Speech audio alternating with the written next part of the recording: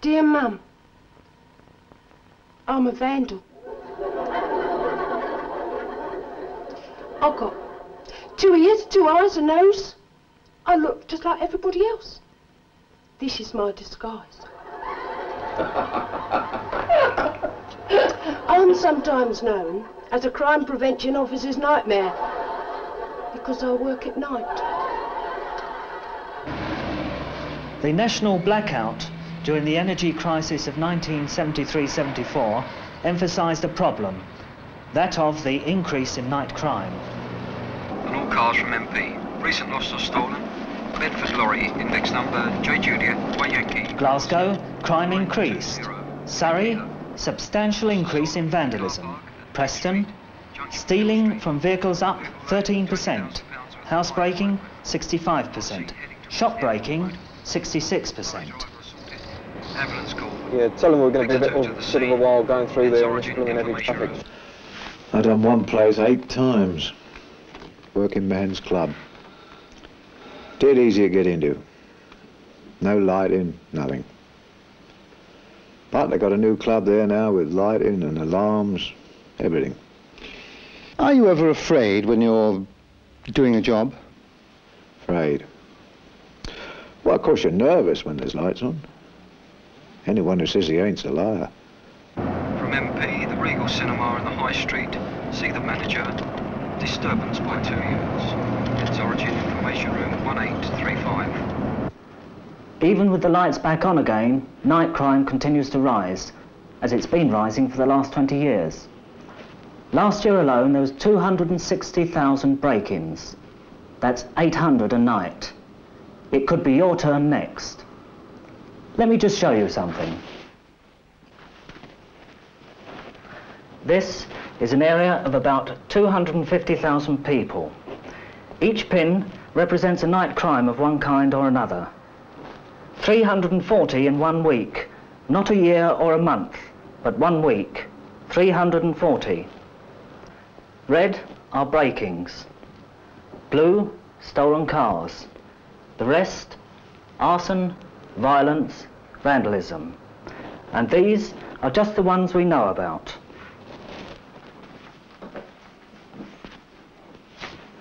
I'm not trying to frighten or worry you. These are facts, and facts that must be faced up to if we are to fight and overcome night crime. In this fight, we have a new scientific weapon if you will only use it. A weapon that's been around for a very long time. Light. Man has used light as a deterrent ever since he burnt fires in the mouth of his cave to keep off wild animals. Attention requested to a red Jaguar index number P Papa M Mike X X-ray. In 12th century London, citizens were ordered to burn candles in their doorways to prevent crime. Victor 2 from MP, supermarket, Cortlands Road, automatic alarm operating, suspects on premises. Its origin, information room 2130. Yeah, MP from Victor 2, message received, Victor 2 out.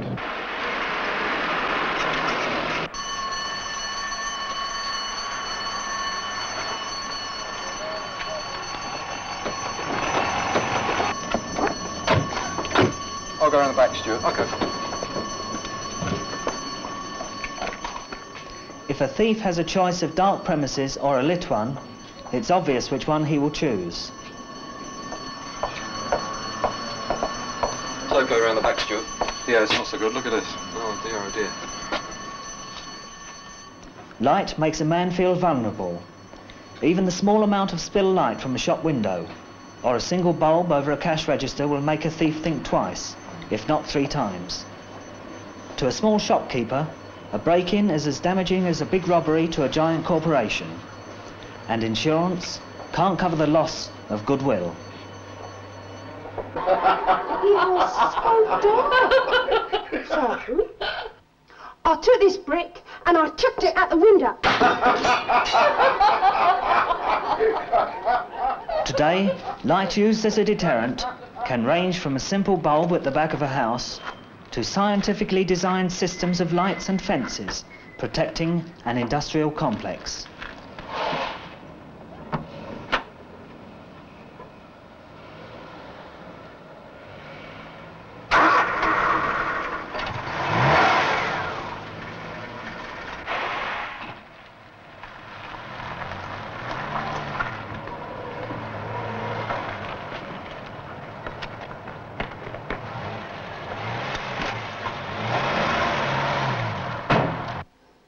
According to a report out today, over 60% of fires occurred during the hours of darkness. Of that percentage, it's thought that over half are caused maliciously. The cost of the country is estimated at upwards of £10 million a year. A man died in a London hospital this afternoon from injuries he received yesterday evening. Police are investigating eyewitness reports that the man was set on by a gang of youths as he crossed what the world's coming to. a railway line. You won't dare go outside soon.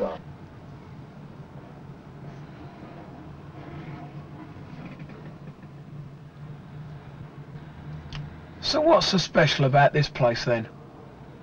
No lights, Sonny. Yeah, Victor Delta from Victor 2, reference your call to the supermarket, Cortlands Road. We have the front door open. Could you get the key holder, please? Victor 2, over. Message received. We've just got a lost or stolen, 45 Poplar Road. It's a blue Escort, and there's no panda available. Will you see the informant? Yes, Victor Delta from Victor 2. Bob can deal with that. I'll wait here for the key holder. Victor 2 out. Right, so that confirms the index number of the vehicle? Yes. What time did you last see it outside the house? Well, I was going out in it, down to the pub for a packet of cigarettes. He thought our John had taken it.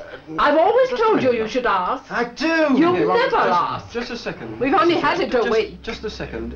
What time would It that have wasn't been? until our John came back without it that Harold knew it had gone. to know the Okay, time. Mrs. Richards, just roughly what time? Well, it must have been about 9:30. Nearly 10. Well, right, fine. Well, let's say between 9:30 and 10 then, shall we? Fine. Now, is there anything that you can tell me about the vehicle that might help us to identify it at a later date? It's not just the vehicle, he's made a right mess of my flower bed.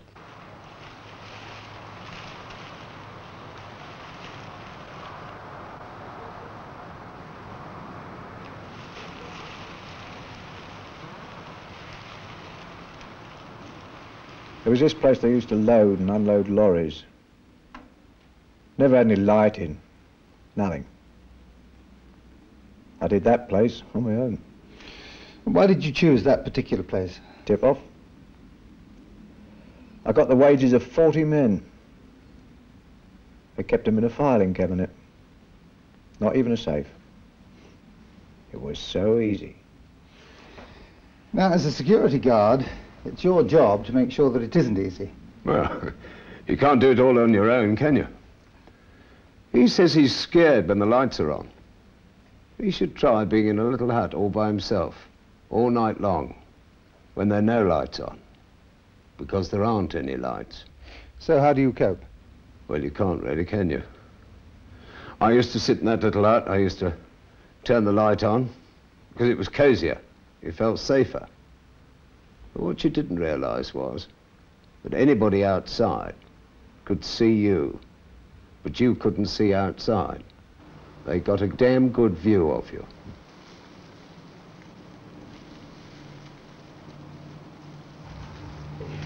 Hang on a minute.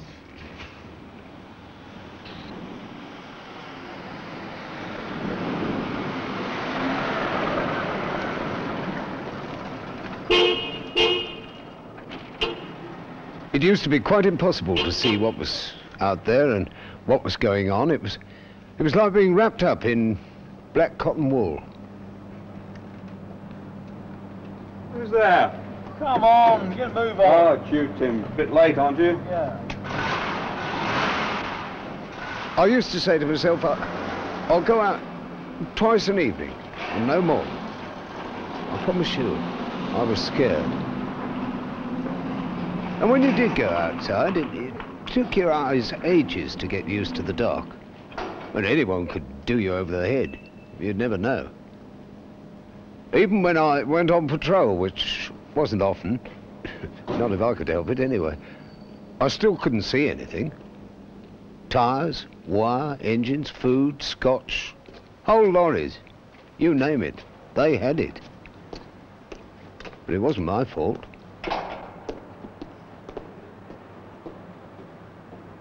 Be off on his rounds soon.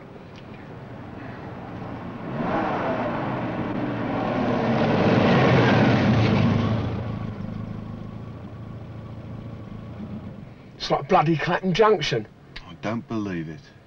Hello there. Everything all right again tonight? Yeah, thanks. Thought I heard something about 6 o'clock, but nothing since then. Yeah, what was that then? Oh, just a noise I heard, I think. Just a noise? Yeah. Yeah, fine. How much longer you got tonight then?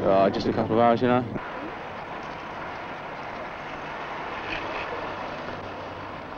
Exterior lighting can do a lot to make even a housing estate secure because it cuts down on all forms of vandalism. People wouldn't go into that one, but certainly they're going to the one next door. Give it a try. Yeah.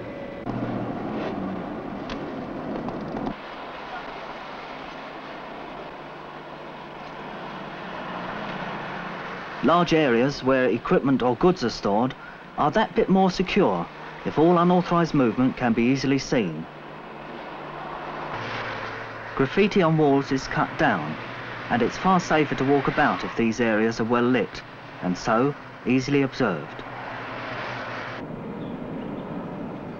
Even in well-lit districts, a shop is vulnerable, unless some lighting is left on to increase the chances of intruders being seen. This also acts as a great deterrent. That place is blooming well lit over there, isn't it? That cafe. Not bad. Yeah. Well, the cafe, though, anybody can get in there, no trouble at all. Yeah, that's it.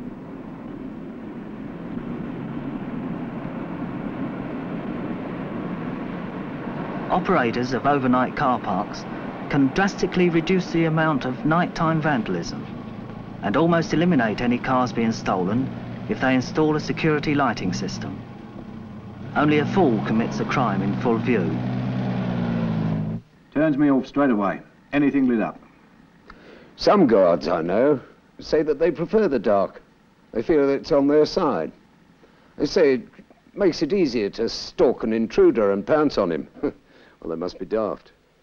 It's far more likely that the intruder will pounce on them. If there are no lights, we can hear you security guards coming a mile off. Anyway, you just died in a dark spot. What you must remember is that at night you can hear a man at 20 yards, but with proper lighting you can see him at 200. If the lighting's right, a man can almost do his job without even leaving his hut. And that's something. And even if he does, because there's very little light in the hut, nobody can tell whether he is gone or not. Yeah, but if I was really hard up, well, if you're desperate, you'll take a chance. Lights or no lights. Many burglaries are committed by the young and inexperienced, often with little plan and almost always on the spur of the moment. You can't do this place. It's lit up like Blackpool illuminations. I know a back way, don't I? Now follow me, it's this way. Security lighting can be adapted to fit any premises, but to be most effective, needs to be coordinated with human and physical barriers.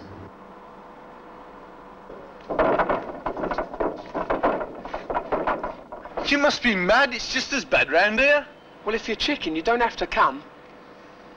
I'll keep watch. Please yourself. The glare from the lights acts like an impenetrable blanket to the thief. He can be seen, but he can't see. He's already at risk.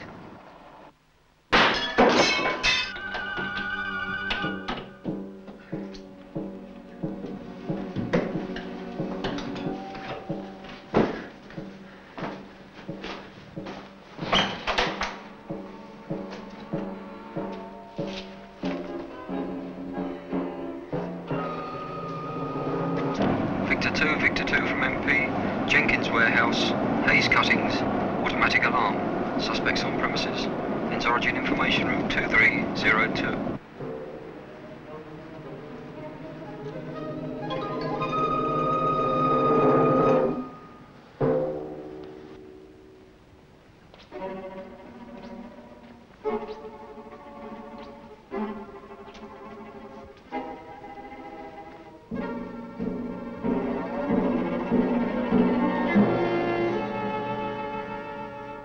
Yeah, MP from Victor 2, message received. Could you have Victor 0, the dog van, attend as well, please? Victor 2, over.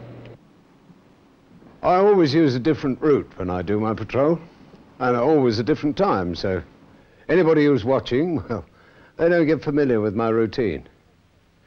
But I must say, with all this light, I don't even expect trouble.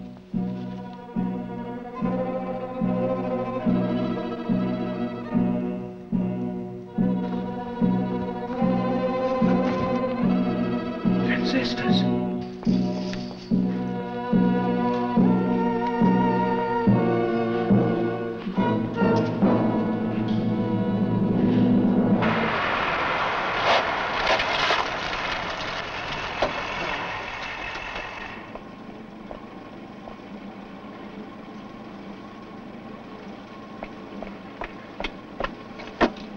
Yeah, Bob, they've gone round the back.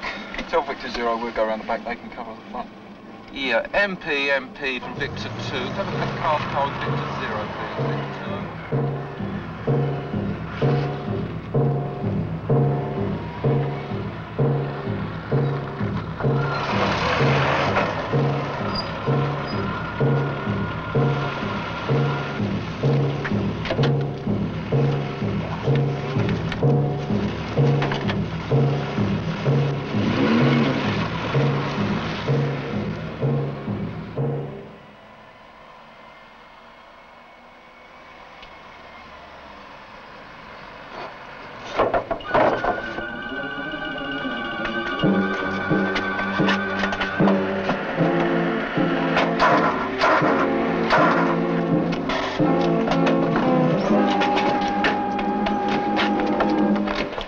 Okay, son, come on, that's it.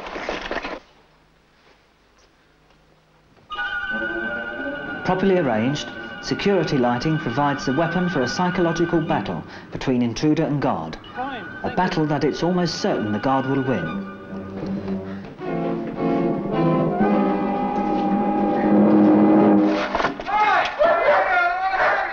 Factory owners, warehouse managers, men who wouldn't dream of walking down a dark alley with a pocket full of fivers, will quite cheerfully leave, lying about in the dark all night, plant and goods worth thousands, even millions of pounds.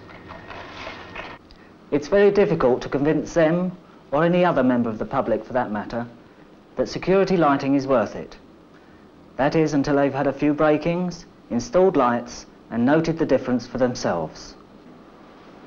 And the reason why it's difficult to convince people is, I believe, that with other forms of security, locks for instance, there is evidence of attempted break-ins. With security lighting, there is no evidence, except statistical evidence. Let me give you an example. A small factory in the Midlands, which in 1 year was broken into and vandalised 7 times. Now think of that in terms of lost equipment and lost orders.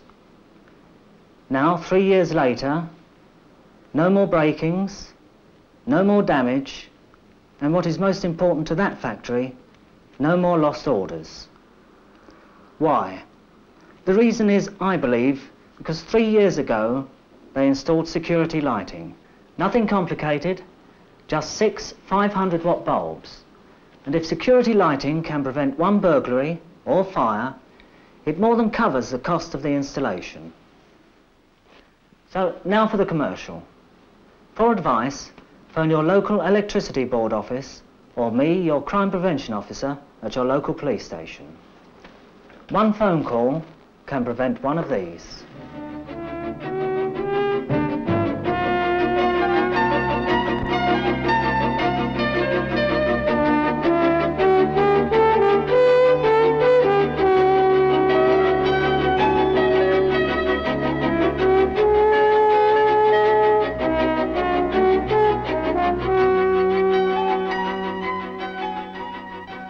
Mum, I've decided.